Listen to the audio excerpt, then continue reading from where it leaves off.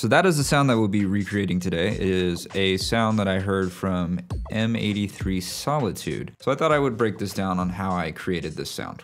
Something I want to try a little different today is instead of recreating the sound from the beginning, I think that I want to just go through each individual oscillator and show you what the sound sounds like. Because I feel like sometimes in like tutorials, they miss things, or at least from the amount of time that I've done tutorials, I've missed a lot of things. So let's break this down individually by oscillators, into filters, then into effects. In oscillator 1, we have the vintage waveform, and I turned down the volume here. If you hear the little meows, it's my kitty cat.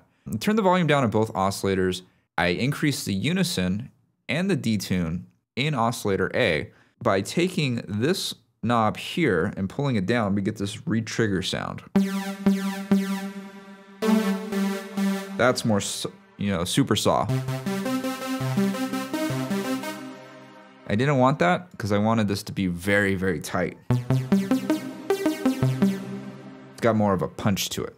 Then in oscillator B, this is where I started adding some of that low end frequency. Turned down this basic saw wave and lowered it an octave. In the oscillator section here, I have the phase all the way up to random. Then I added 8 unison and a little extra detune, about 70%.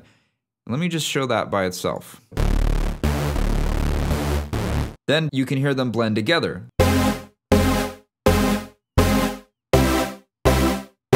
Then it needed a little bit of flavor, and this is where I started playing a lot with the wavetables inside of Alchemy. So pretty much what I did here was I left-clicked on this waveform, I said copy, pasted it here, and then I just went through the actual tables. Now, one thing that I did add here was I brought up the sync here. Now, this is a really cool knob. This is how you get kind of like one of those power sync leads, very 80s, very retro sounding. And it really added a little bit of flavor here.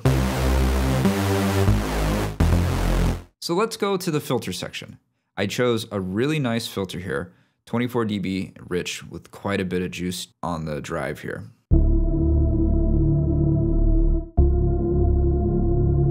By adding the LFO and turning it to 57.9% on a triangle waveform with half notes, get a very nice,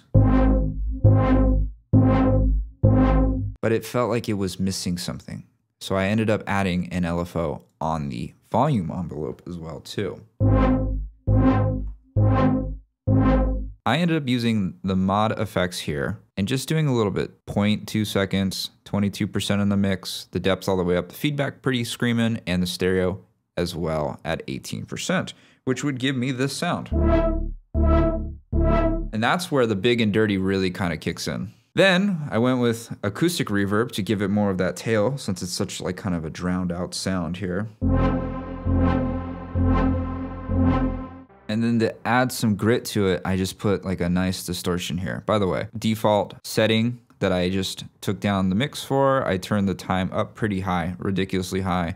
10 milliseconds on the pre-delay, 100% on the size with diffusion of 50%, and this was default. Then we added a little bit of distortion. No bit crush, no mech, a little bit of tube, a little bit of crunchiness, turned it down a little bit and left the post gain where it is. That came up to this sound.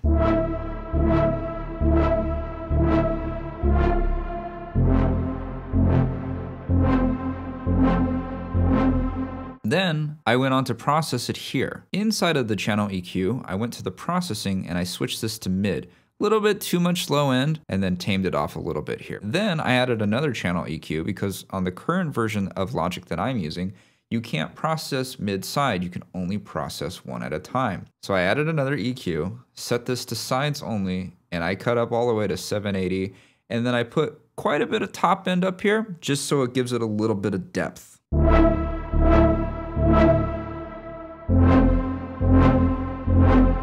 This is something that I learned from watching the tutorials from Noisia. This compressor here is just to give it a little bit of taming.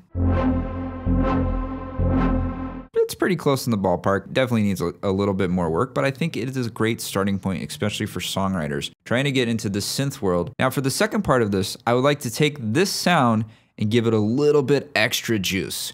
Let's say that you're more into like more distorted sounds.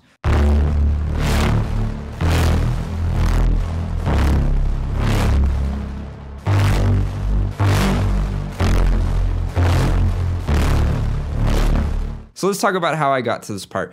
I started with the distortion first. That's kind of how I think. But in this scenario, I'll just go ahead and show you what I did. Cut out the 20 hertz, right? And just took out a little bit of this low shelf here, about 7 dB. Now, fun fact about distortion, if you want it to sound crunchier, the more bass you have, the less distorted it will sound.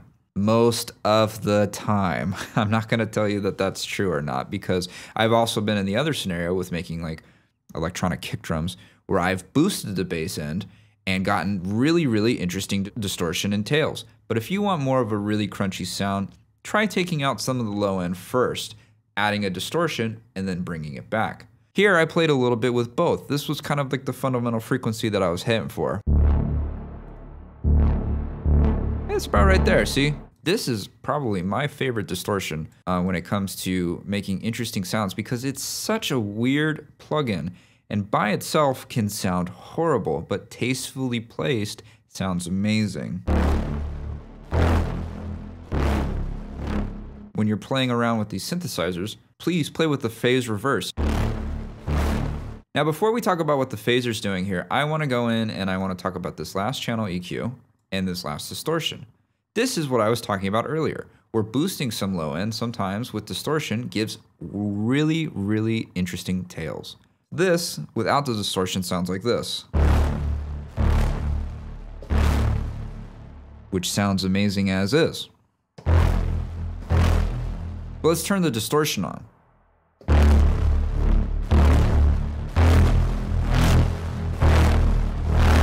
But let's say that we wanted to add a little bit of extra color, specifically in the mid range. I love using phasers at this part.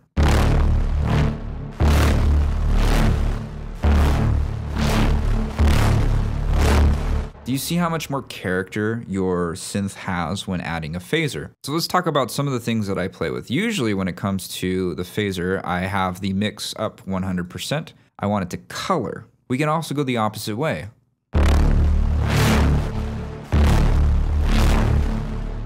In this scenario, I liked 100% better.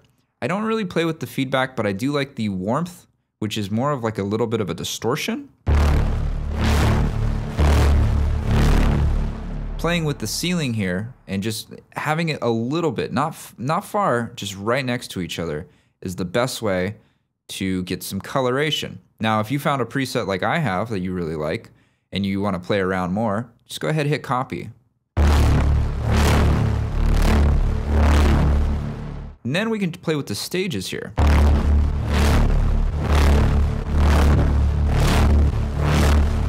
Which will also play with the colorization of the sound. I don't know, I have a lot of fun making these synthesizers, and I feel like a lot of people will jump just straight to Serum or Silent or Atmosphere, and I'm not dissing on any of those things. I just want you guys to remember that you have a beautiful synthesizer inside Logic. It's called Alchemy. And with a little bit of love on the plugins, you can make some pretty impressive stuff.